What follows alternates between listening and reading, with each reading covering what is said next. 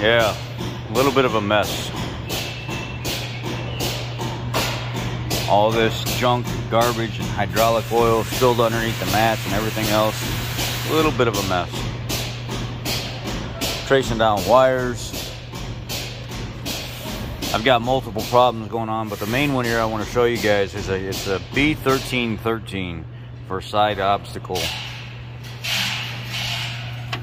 Impact sensor driver side. B141493. It's right there. And what I do is I pull as much of this harness inside the door loose as I can without pulling it all out, just to kind of make it to where it can be moved around freely.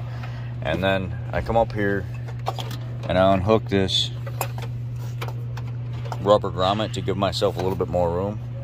And then I'll release these tabs here with a pick and the bottom, pull this out, and then once I get this pulled out, then I'll release the connectors from the back side of it so I can lay it out. Then I'll pull this condom back like this and then look inside. Broken wire. Broken wire. Broken wire. This one's pretty much, both these last two I touched are almost all the way through broken. And then this here, there's the other half of that broken wire.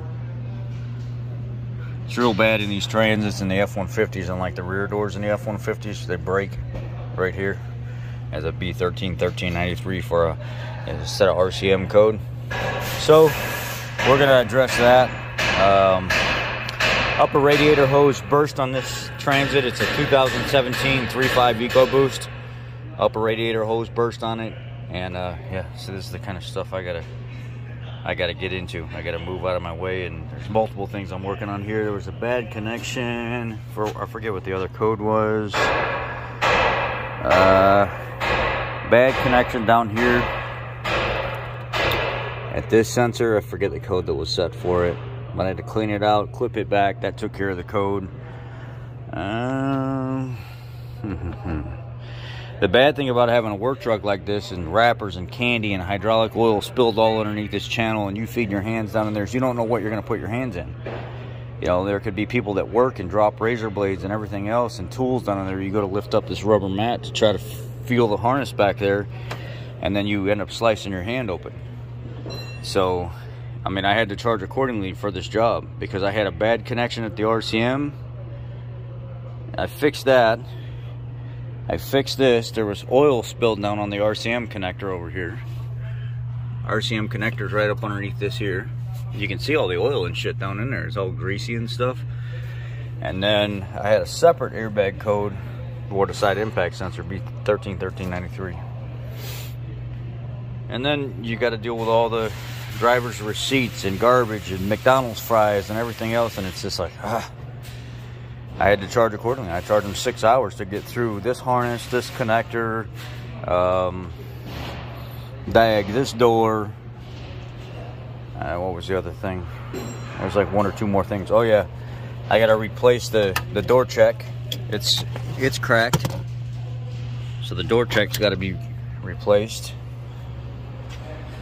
Upper radiator hose, and then I still got to go put all this stuff back and make sure it's kind of back where the driver had it, where he's not lost. You know, I'll put most of his paperwork in, but you know, it's crazy.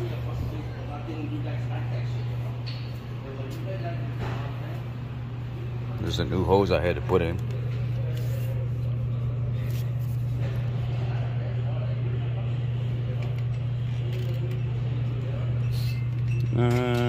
Upper hose is collapsed. On a lot of the Fords, that's kind of normal, because on the old police cars, the old 3.5 police cars, it would do that, but a lot of times it comes back to this here. This cap is no good.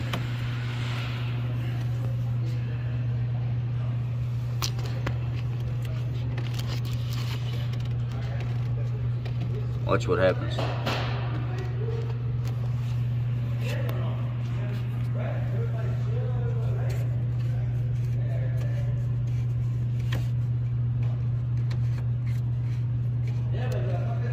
I'm going to take this radiator cap off. Sometimes this gets all goopy. It doesn't want to work right. But a lot of, like even the old cop cars, they said don't even diagnose that. That's a normal concern. So we'll see. Seems like it's doing its job, but we'll see. Just wanted to share that with you guys. Be blessed. Have a great day.